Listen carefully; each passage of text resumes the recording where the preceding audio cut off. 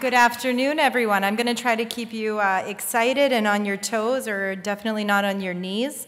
I think this is a very important topic. It's a very common complaint that we find when we're dealing with the patient populations that we treat. It's not just the spine that we focus on, and I'm going to be a little bit critical of our current guidelines in this world. I do have to disclose I am a consultant for Pacira, and I do speak on cryoablative techniques for this company.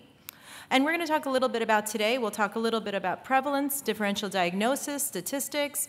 We'll talk a little bit about the definition of RFA and interventional options and what's really out there and what's really good and what's maybe not so good.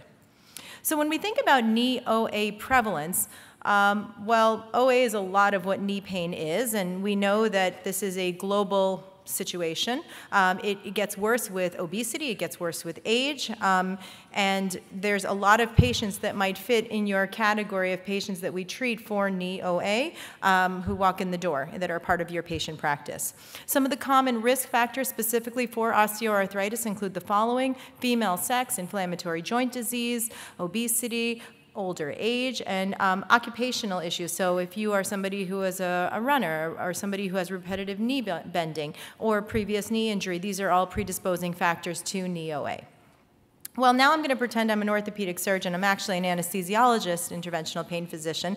But certainly when people come in the door, if I'm an orthopedic surgeon, there's a lot of different aspects of pain outside of there's a fracture and I must fix it, including sprains, bursitis, meniscus tears, chondromalacia, and of course classic OA.